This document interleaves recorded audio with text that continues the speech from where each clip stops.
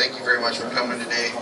And he's touched on quite a few things, and we're going to be touching more on it tonight. There's a lot of things going around. In the different states throughout our country, and a lot of division going on. He kind of touched on that. Just remember that a house divided against itself will not stand. And with some of the things that's happening within our patriot groups, we are here for a reason. You're here, and I ask that you look around, look at your brothers and sisters here, because we are here because we were called to be here. Amen. Right? Absolutely. I know in the leadership command, all the way down the state, all of us feel like we're answering a mission here. We've been called, and we're handling this, and we're approaching everything we do by putting God first. And we know through history, through our biblical history, that if we don't stand together and we don't put God first, we're going to be a house divided. Amen. We don't need that. We don't want that. So I want you to look around to the people that you're sitting here with right now. These are your brothers and sisters that are standing with you. And for those that aren't here that can't make it because things going on in the family, we understand that. But I want you to really pay attention to who's here right now, because these are the people that's in your house, and this house will not be divided. And with that said, I want to bring up Brian Lang, Life Truth Radio. You guys shaking his head? No, I scared me. I just want to say real quick also, and I'm going to let Brian run it because he's got to go to the bathroom. That's what he thinks of me. We've had the blessing and the fortune to be on Brian's radio show. Brian has really helped us boost the message from the Oath Keepers. We've had to deal with a lot of things in the last few months. The stronger we're getting, the bigger we're getting, the more we're seeing the evil one at work, right? We see things happening, and the amazing part is it's so evident. When things happen, and I like to call them the little miracles, because when you see these little divine things happen, something happens, and then all of a sudden this great miracle that if you're not looking for it, you won't see it. But these amazing things are happening within the Oath Keepers, and we're trying to point these messages out. And one is how we all came together. And it's funny because Steve went on for a long time, and he's going to explain some of that probably here in a little bit. But he held this together with Ryan and Sean and some other people before I even got here. And when we sit down and we have long talks, don't we? I mean, we have some amazing talks, and we have some, and I like to say it's its own in-house evangelizing. And the important part about it is, the more we talk to each other, and I know Dave, I've got a great brother here, Dave. He's really come a long way with me and my family. And this leadership, as we've been growing, it's amazing how when we hear the stories and we see the similarities, how much we're so much alike, and how much we all have this same feeling of the same calling at the same time. And it's amazing, and I can't, if you haven't lived the experience, I can't explain it any more than you just know. God's talking to you. We know that God has brought us together, and every time that we talk about a problem that comes up or something, we address it in a Christian manner. That alone has made us stronger. And it's made us stronger because we've been able to fight the evil that's been around us. And there's been a lot of things that's happened over the last few months. But with that said, I want to just turn this over to Brian Lang, who's been an extreme patriot for our country, for Oath Keepers. He's helped promote us, and he's a believer in Christ, and the Ohio Oath Keepers, right? Ohio Oath Keepers. But Brian's been a great advocate for patriotism, and he's been a driving factor behind a lot of the stuff that we've been trying to put forward. And I'm going to just turn it right over to him and let him run with it.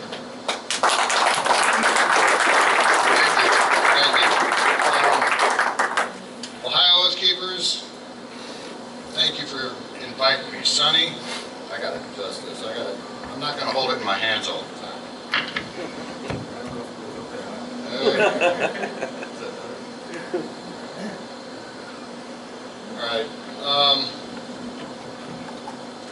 was listening to my show. Really? Wow. You guys been telling some people, huh?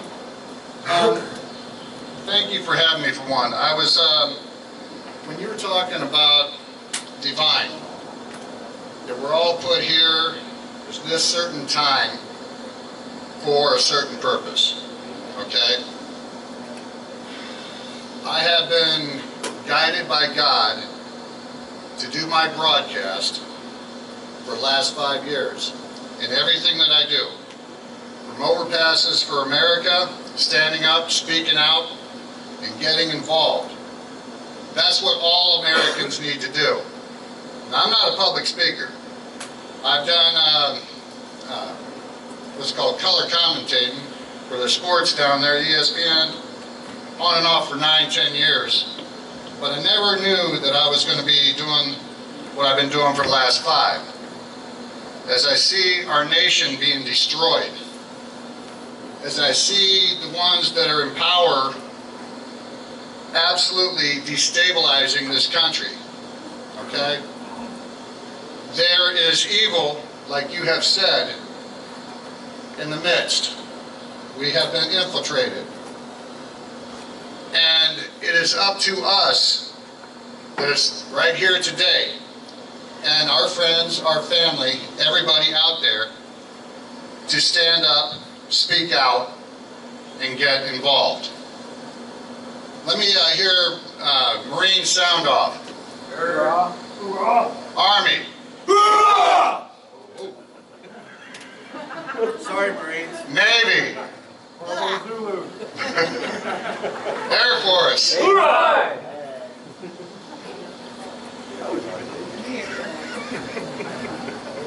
Coast Guard.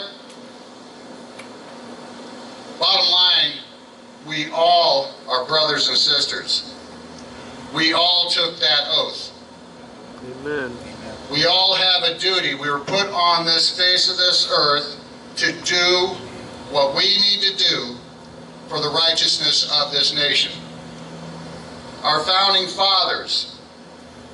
Raise your hand if you have a founding father spirit. Huh?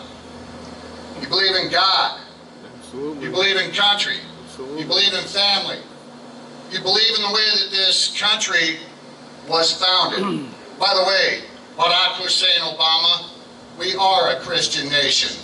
Amen. And we will always be a Christian nation. Amen. And it's up to everybody here to make that loud and clear wherever you are. Amen. If it's out in the overpasses, if it's at a cafeteria, it don't matter. You ask people what they know about what's happening in this country. Believe me, they will start listening. They will start asking you questions. Am I speaking too loud? Because I feel like it's losing me occasionally, sort of like on my broadcast. But bottom line, they will start asking you questions. I get out on the overpasses. I've been out on the overpasses for 3 years. I got signs up there about Obama, about Hillary, about, well, let's see if anybody knows besides the panel here, because they have been on my broadcast several times. And Sonny, this is what I was getting to at the beginning. This is how my broadcast goes, back and forth, okay? I was honored, to say the least. I'm in my truck. Sonny's telling me about the broadcast, or was it Fred the one time? Fred Schneider, he's a national admin for Overpasses for America. Last year I pulled up in my truck, and he's on the phone.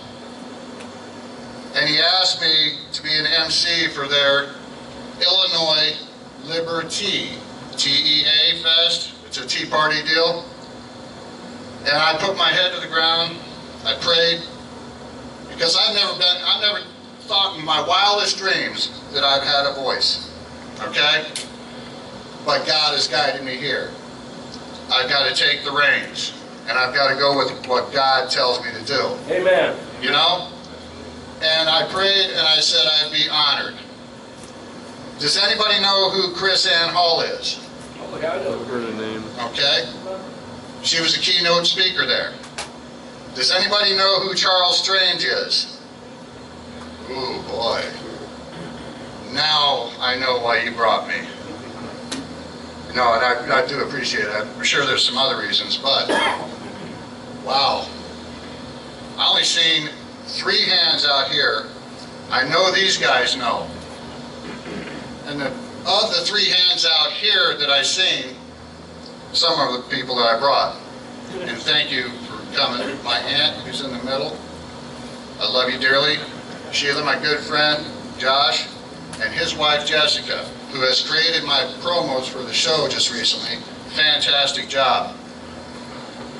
But, wow. Oh man, this is going to really hit you guys hard.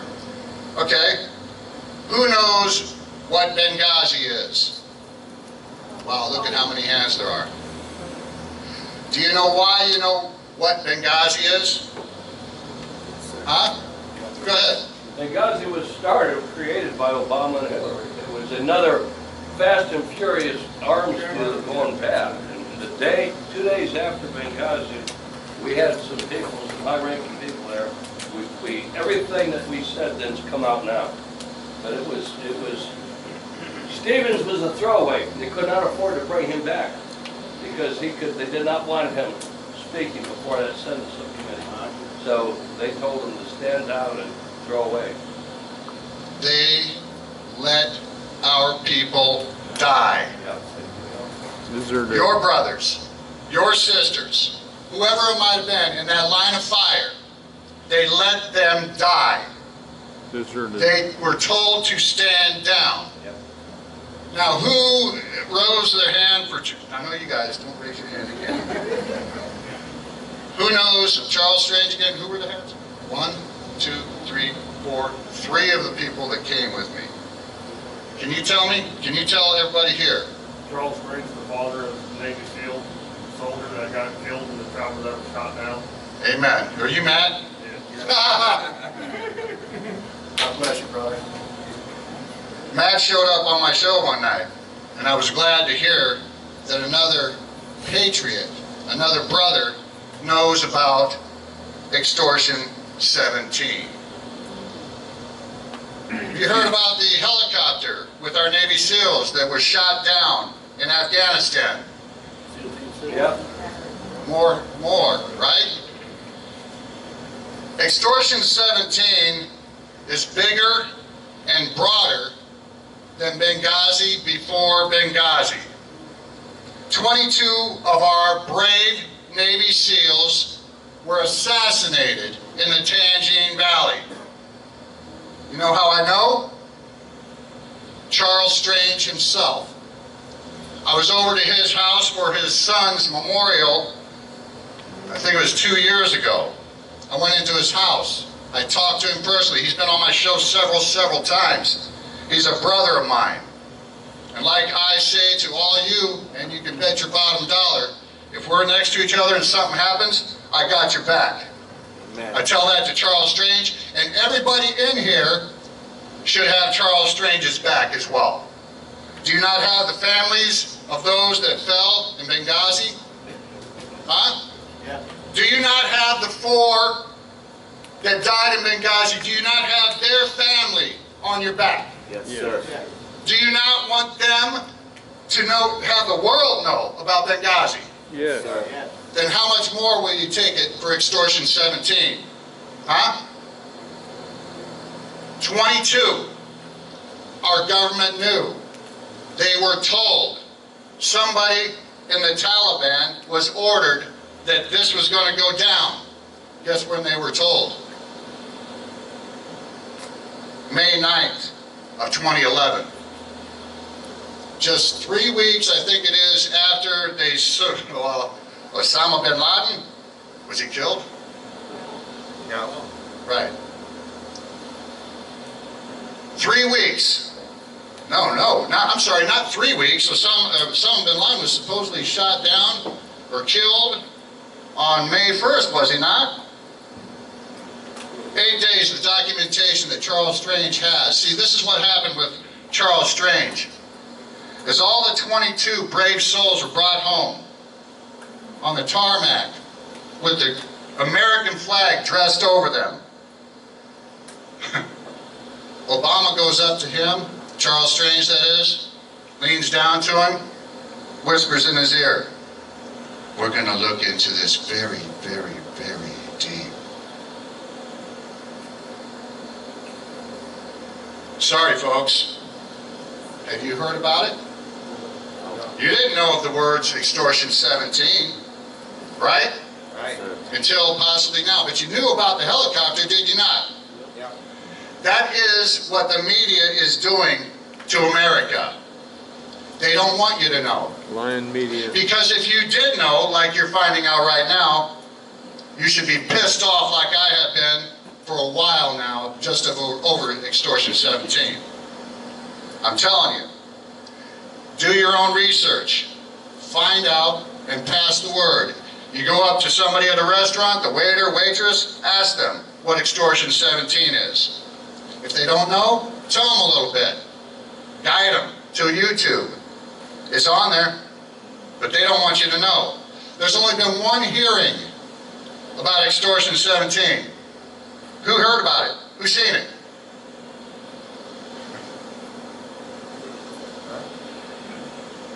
Why didn't you see it? Cover up. Because it was on C-SPAN, not 1, not 2, but C-SPAN 3. Charles Strange, he was all stoked. He called me about a week and a half beforehand that the people that Jason Shavitz, told him that he was going to be able to ask questions. That's all any of the Gold Star family members want, is their questions answered. All right? Charles was stoked. He gave me a call. He was really stoked. I had him on the broadcast. And then, the day that he was supposed to be on the broadcast, the very next week or something like that, I can't remember exactly, I'm just being honest. But he called me again. This time he was angry. Literally angry. Because he was told that he wasn't allowed to ask any questions. He himself, the major point of focus for extortion 17.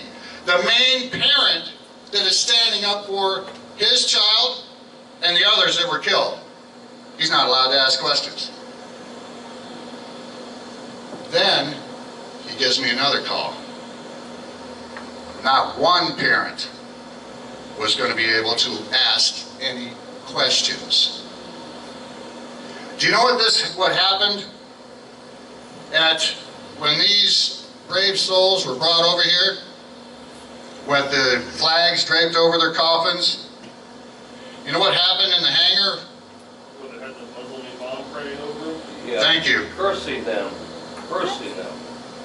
This government allowed a Muslim imam to damn our own to hell. Does that sit right for you guys? Nope. Huh? No. Hell. So why is it, and I'm not blaming you guys, because that's the way the media is. That's why they don't want you to know. Right now, I'll bet you're getting pissed off. If you're not, there's something wrong with you being in this room right now. You know what I mean? Yes, sir. So, it goes on.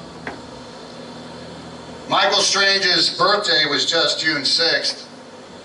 He would have been 30 years old. 30 years old. Who's 30 in here? Right back there. Look at him. Look at him. Raise your hand again. Go ahead. It's Michael Strange right there. Michael Strange right there. 30 years old. One of our brothers and sisters. So why is it that we aren't out there demanding answers from our federal government? Why aren't all of America calling their representatives like I have and senators asking them why this is happening, demanding them to get answers? Why? Huh? They weren't first. They didn't know, that's right, because of the media, because of the people in Washington, D.C., as you said. We are living in a time of Babylon, is the way I look at it. And we have to be the light that shines. We have to be that, well, light for God that shines throughout the world, showing people what the truth is. Now, I'm just going to do a little shameless promo. That truth, life, truth, again, God has guided me throughout all this. I thought about live truth and then the logo way back in 2008. It was in my mind, I drew it up.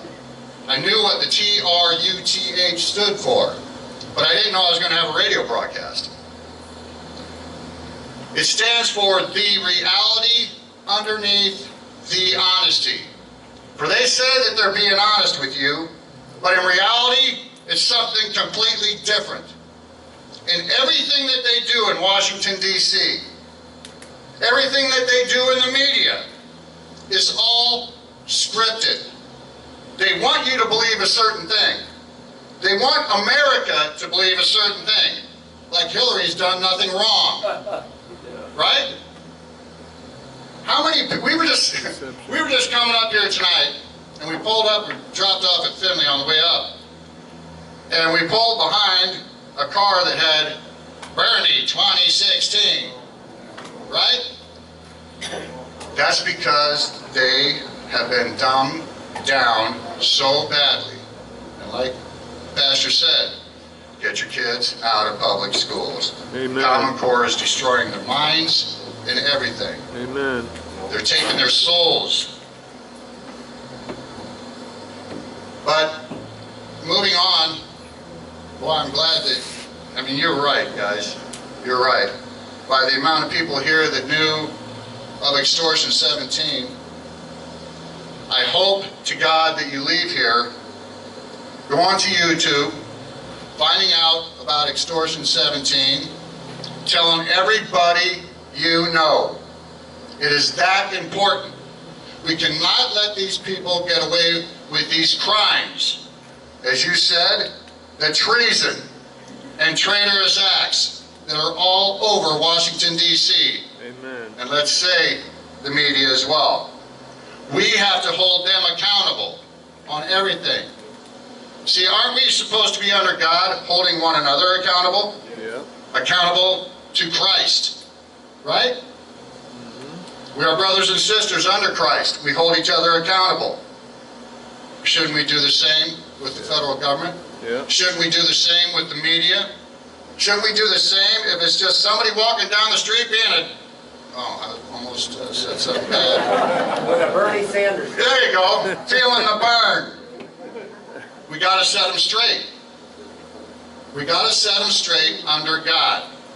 Now, how many people, and I know some people might know, Robert Lavoie Finicum. Ooh, a few more. A few more. Let me ask you, how is it and why is it that you know about Robert Lavoie Finicum? He's the one in Oregon, right? The one in Oregon, right? Yeah. What about him? Shot by the government. Murdered by our own government. Assassinated. Amen. Where did I hear that? Assassinated. Have you been listening to the show? Have you been listening to the show? No, I saw the You saw it? video. Right back. We were going to hear Yeah, I was going to get there. I'm still going to get there. Now see, I really didn't know of Robert Lavoie Finicum and everything that he was doing for this nation and for you, because he was. I've done my research on him now. He was trying to tell all of us about the Constitution, about God, about our founding fathers. And he went from Arizona up to Oregon because they were doing a land grab. BLM. You guys heard of BLM? Bureau of Land Management? Yeah. Not part of the federal government. Terrorist organization. Terrorist organization, exactly. They just proved that with Robert Lavoie Finnegans' assassination. But the bottom line, he went up there because the word got out that the Hammonds, right? The Hammonds were put in jail. Not just once, but a second time.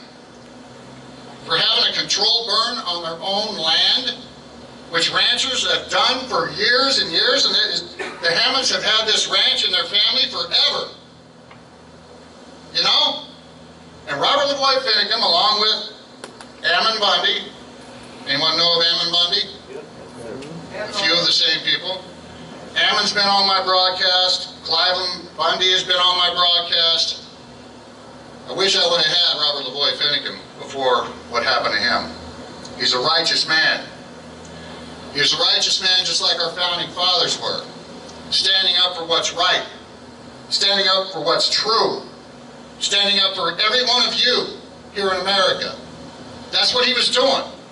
And same with Ammon Bundy, same with Clive Bundy, same with Ryan Bundy, and all these people, not Robert Lavoie Finnegans, because you all know, you're aware that he's been assassinated.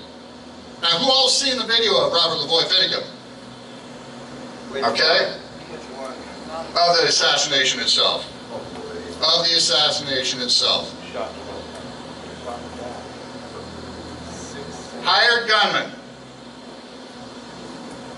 Create an assassination. What do you call that again? An L, what? It's an L-shaped assassination, right? What do you call it? It was ambush. Well, it was an ambush, yeah, but bottom line, he was going to a negotiation, people. He was going to a negotiation with the Bundys. Ammon Bundy was behind him in another vehicle. They started shooting on Robert Lavoie Finnegans' truck. So he took off. You know? He took off. He'd come around a curve, and there they were waiting. So he tried to get around them going into the snow, and the snowbank, boom, the truck stopped. And he got out as soon as he could to protect the lives of those in the vehicle. There was an 18-year-old girl in there. There's another woman in there. He did the righteous thing, as a man of God would do. You see it even to his last breath, what he did. For not only the people in his vehicle, but for everybody here. Everybody in this nation. Now, I walked up to people, like I said, waitresses and waiters and other people, Speedway, you name it. You ask them who Robert Lavoie Finnegans is, they don't know. They don't know. They don't know about Extortion 17. They don't know the cost that these brave men and women, let's say, because there was 2 females in that vehicle. I mean, I'm just talking about Extortion 17 and Robert Lavoie Finnegans, what happened there just right now. But the cost that has been laid down, everybody out here that has served, especially recently in Afghanistan and Iraq and Vietnam, has known some people that has bled for this country, that has died for this country, that has been maimed for this country. Are we just going to let this go by? I ran into a veteran just recently at an event. He came back from Afghanistan. He wasn't on the front lines, he filled the vehicles with fuel. It's all right, you're still a brother, right? I asked him about Extortion 17. No. I asked him about Robert Lavoie Finnegans. No. Sorry, folks, that's not good enough. Everyone in this room has a duty under God to tell everybody out there about these circumstances, about Robert Lavoie Finnegans and our political prisoners that are out there in jail right now. That all they were doing was standing up, speaking out, and getting involved for the righteousness of this nation. What they did to them out there had made the First and Second Amendment a felony. Because that's all they were doing. That's all they were doing at the Bundy Ranch. That's all they were doing in Oregon. Expressing their First and Second Amendment. Is that good? Is that what we need here in America? How much more is it that we are going to take here in America before we stand up, speak out, and get involved? How much? I'm sorry, I'm fed up. I'm TO'd, and I'm going to do everything that I can, physically powerful, humanly powerful, under God, to take this country back. Amen. And I hope you all will too. God bless you all.